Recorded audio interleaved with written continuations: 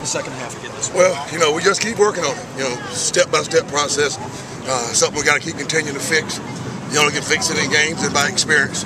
I thought we had it fixed. I thought we came out in third quarter, at the beginning of third quarter, did some things, and we had some mistakes happen. The penalties were big, stopped some drives. The turnovers, the one was overthrown, didn't get hit on the legs, but the next two of tips, we got to come down with those footballs.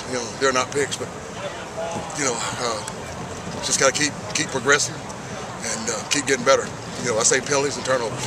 Yeah, I was about to say, turnovers took the rhythm out, -3 on that side, and again, the penalties just put you behind the sticks. Yeah, that's been the two things. When we researched it and did some self-evaluation offensively, when it was third and normal, 7 or more, percentage is very high, converting that. And then anything above that, the percentage, of course, went down. So with the penalties, that gives us a long yardage, and that's tough hole to dig yourself out of. And we just got to get better at that.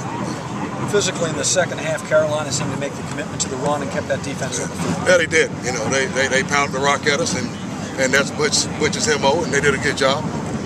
My hat's off to Butch, and I got to make sure I state that. Butch and his staff, with all that adversity going on, keeping that team together, my hat goes off to them.